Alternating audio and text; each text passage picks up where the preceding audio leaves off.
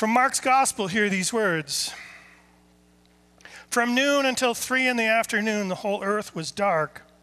At 3, Jesus cried out with a loud shout, Eloi, Eloi, lama sabachthani, which means, my God, why have you left me?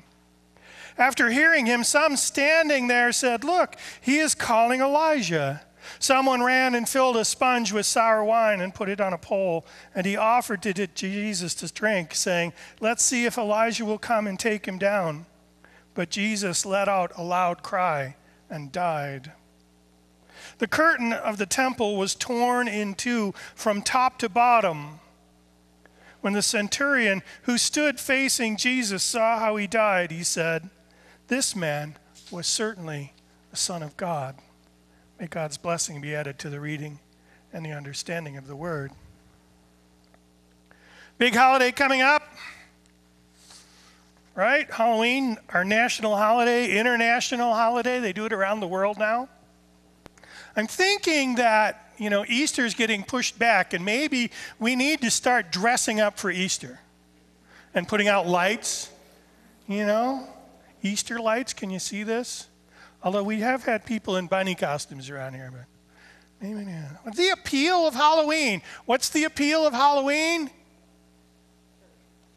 Candy! Come on, let's be honest. It's candy. You go off your diet just in time for Thanksgiving. And then there's the great Halloween controversy. Milky Way versus Snickers. Right. Oh, yeah, we'll have to take a vote on that. I'm, torn. I like this. As long as it's got caramel in it, I'm happy. But I'm also a dark chocolate fan, so that makes me just crazy. Have you ever looked at the nutritional value of candy bars? Well, this is actually fun size, so there is no nutrition on it. You have to look at the big package it comes in, the nutritional label for candy bars. It's kind of quick read. Less than 2% of anything of good value to you. Yeah, the minimum daily requirement. That's why this year, instead of candy, I'm giving out cereal boxes to the children. Look at this. You can get 100% of your B vitamins, your C vitamins, your niacin, your riboflavin, and 10% of the phosphorus so they glow in the dark. What is niacin? Is that made up? I don't think that's real. I think they just put that on there. I'm not sure. What about other stuff? The minimum daily requirement of other stuff. We know what it is for all these vitamins. What about other things? Minimum daily requirement of chicken wings. I like hot sauce. It's good for me. Keeps me awake. Green chili. There should be a minimum daily requirement of green chili. I think that's good. Ice cream? Why not? Ice cream makes you smile. You think about that. When people are depressed, what do? They get out the ice cream. Who needs Zoloft? Other stuff other than food. Minimum daily requirement of music. You should have the choir come to your house and sing every morning. All right, maybe not. Minimum daily requirement of hockey. Now that hockey season is on, I get to watch my hockey game every night, and now that baseball thing is over. Okay, I have to admit, that game 6 was exciting. I went to bed at the end of the 9th inning because I had my minimum daily requirement of baseball. But still, that was exciting. Cat and dog time. If you're a pet person, when we went away on vacation, I found a cat in Ireland just to have a little cat time. Kind of reduce the blood. You get minimum daily requirement of pet time. Minimum daily requirement of Facebook time. There's all sorts of people who need that. Or maybe just FaceTime. FaceTime with someone important. Friend time. Family time. What else? Minimum daily requirement. Minimum daily requirement of prayer. Is there one? Minimum daily requirement of worship. If you get 70 minutes on a Sunday, then is that too much? Huh? Minimum daily requirement of giving, of service to others. Minimum daily requirement of God, is there such a thing? A minimum daily requirement of God. We need a government study to find out. The minimum, though, really? Is that what we're striving for, the minimum? A minimum daily requirement? Strive for the very least a bit of God that we need? Is that how it works? Is that our response to God, to seek out the bare minimum necessary and no more, lest we should miss some of the football game? I think that's our thinking. That's Old Testament thinking, really. That's Old Testament thinking. God is to be feared and avoided.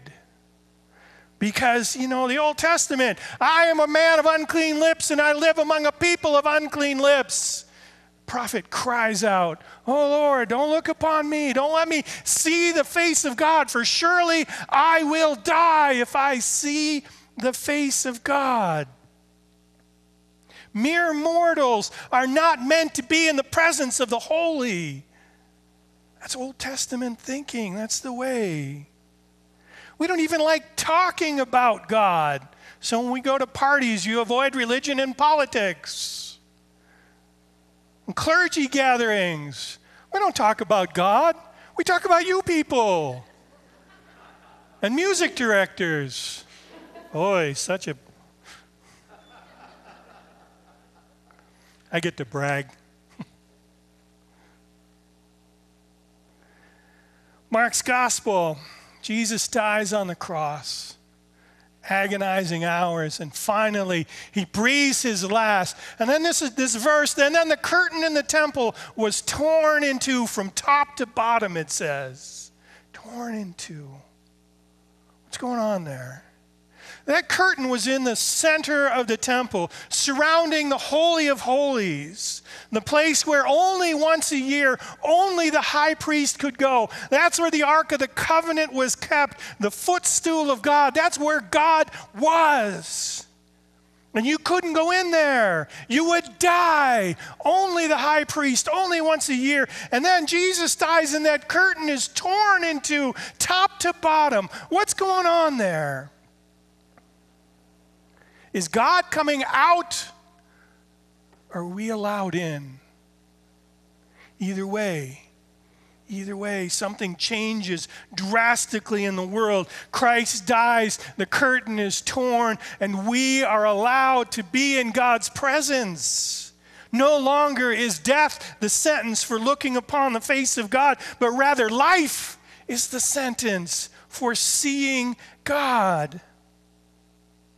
Minimum daily requirement of God implies that we're keeping God at a safe distance. We're limiting our dosage. You don't want too much God. I mean, maybe there are people for whom the maximum of God is out there. There's some people, who live that way. Monks and hermits who go away and spend all their time contemplating God, and I guess they can do that, and that's okay for them. But for most of us, the maximum of God is almost as dangerous. But what's the minimum? Do you get that? And maybe in between, there's an optimum amount of God in your life. It's like this. You can have candy and get the minimum. You can have cereal, get the maximum. Or maybe you get fruit, which you notice they haven't put labels on fruit to tell you what's in it. Apple contains apple. May contain other fruits, not from concentrate. Maybe there's an optimum in our relationship with God, but that's scary. The scariest thing that church can do is have us face to face with God.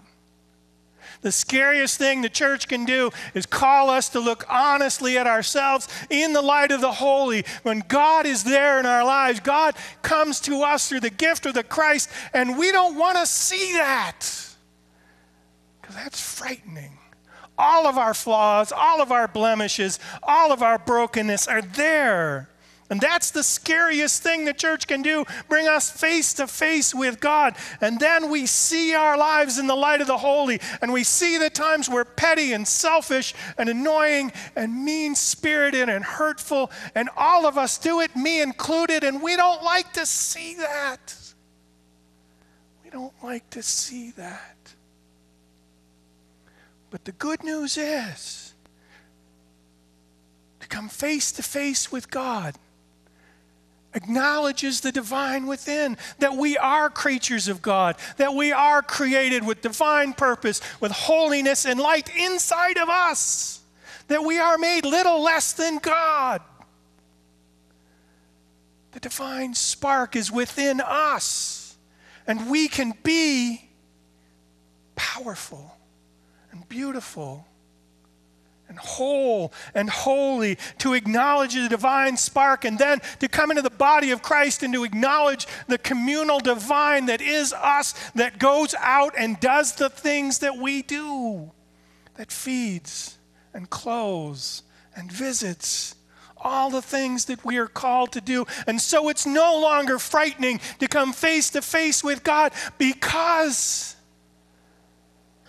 we are loved. And we love. And God overlooks and forgives our faults and our flaws and our selfishness and our pettiness and our greediness. God overlooks it and says, "Well done, good and faithful servant. You are loved. What more do you want?"